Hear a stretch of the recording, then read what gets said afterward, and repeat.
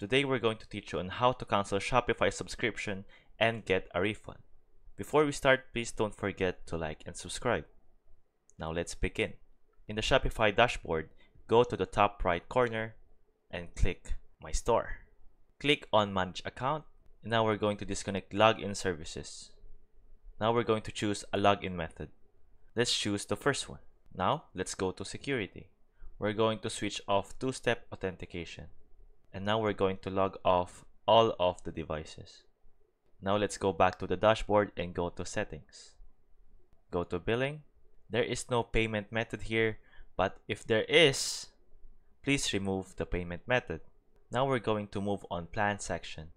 Here we can see that we are in Shopify free trial. Now go to the bottom right and click Deactivate Trial. Now we're going to describe the reason why we are closing the account. I was just testing Shopify out. And continue. Enter your password before deactivation. Now deactivate store. Now the store is deactivated. In the billing section, go to subscriptions and view all. From here, we can apply for a refund.